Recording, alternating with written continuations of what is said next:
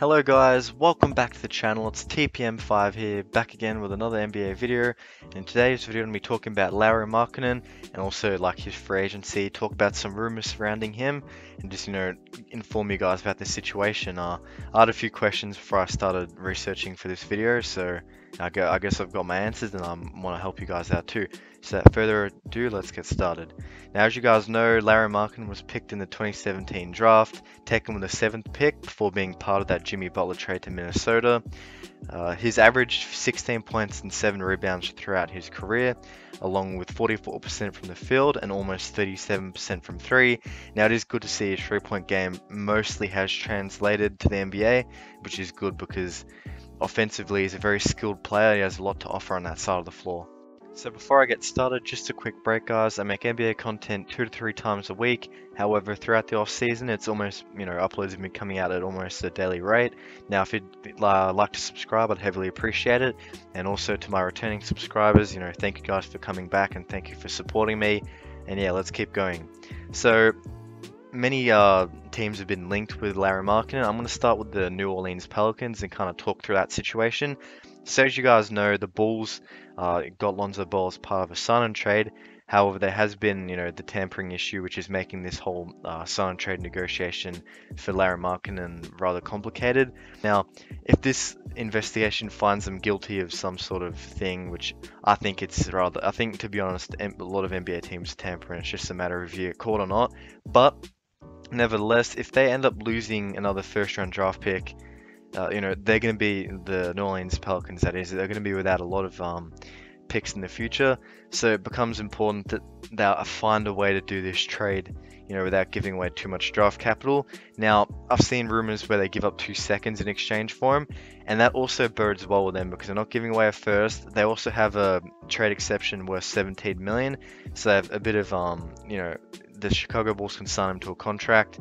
And then, they can send something little back in those 2 second rounders, as I said, and that kind of allows them to absorb the contract.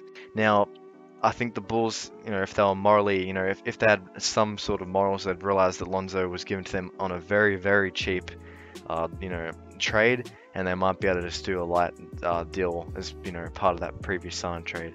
Now, it's been reported by Mark Stein that the Pelicans have expressed interest in Lauri Markkanen. We kind of know that anyway, and they do hold the sizable trade exception, and the Bulls want a first-round pick to facilitate a trade, but it might get to the point where the Bulls just settle for the trade package up there that I've said, which would be a second or 2 plus a smaller contract.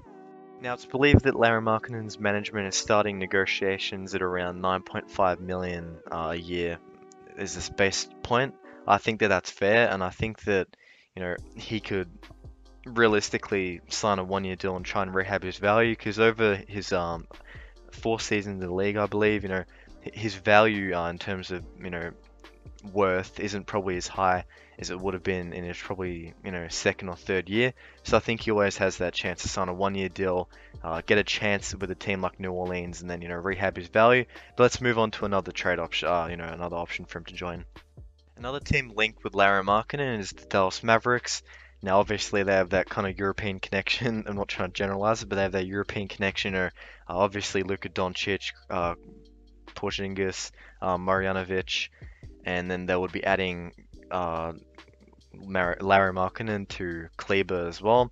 So obviously, I can see the incentive for him to join, and I think that the Mavericks would be, wise to look to add another guy in the event that they get a trade offer for Kristaps or something happens there, so that way you can get someone who probably fills that role, I'd say, to a fairly equal level, and then, be able to trade Kristaps for something else.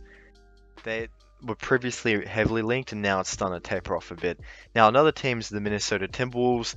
It'd be ironic if he went back there after being traded, having his draft rights traded, but they've been trying to find a front court partner for Karl-Anthony Towns for a while now. He can shoot the ball, so he's kind of that modern, duo in the, the front court.